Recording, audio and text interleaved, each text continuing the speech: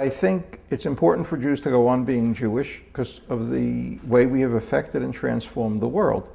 And I think it's important for Jews to think in terms of reasons to be Jewish, because there are obvious reasons not to be. Being Jewish has turned out throughout history to be very dangerous. Or as my mother once put it, she said, when it's not terrible to be a Jew, it's wonderful. And I think in a sense it summarizes it. It is normally a wonderful thing, but it's often been terrible because we've entered the world and challenged the beliefs of the world. But when you think about it, it's quite remarkable. We're a very small group. Out of every 1,000 people in the world, about 2 are Jews. And yet our influence has been so disproportionate. And the most significant influence was the belief that there's one God and a universal moral law. Morality is not relative. There really are standards of right and wrong, and people can be held accountable.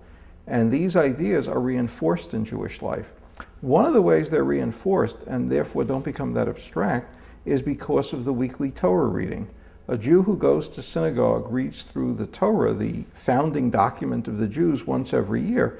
And there these lessons are repeated again and again.